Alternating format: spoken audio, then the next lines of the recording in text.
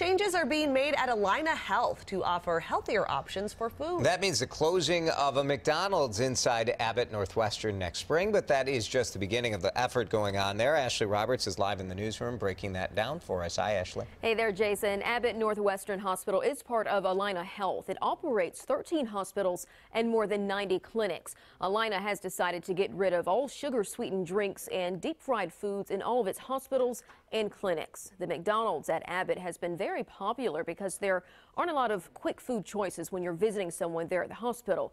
But Allina is terminating its lease with the fast food chain on May 31st of next year. Starting January 1st, Allina Health will also no longer offer sugar-sweetened beverages and deep-fried foods in its hospital cafeterias, vending machines, cafes, and other food service areas.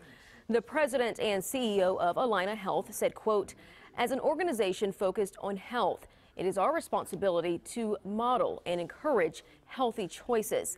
Allina says eating and drinking too much sugar increases the risk for obesity, diabetes, heart disease, and some cancers, and says deep-fried foods are usually high in the fats that are bad for health.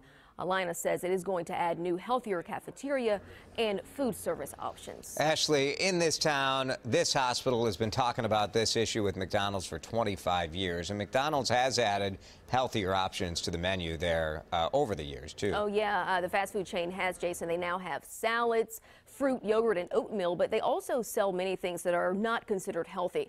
Allina's president said the health system is helping to make the healthier choice the easier choice for its employees and communities it serves. All right. Ashley, thank you.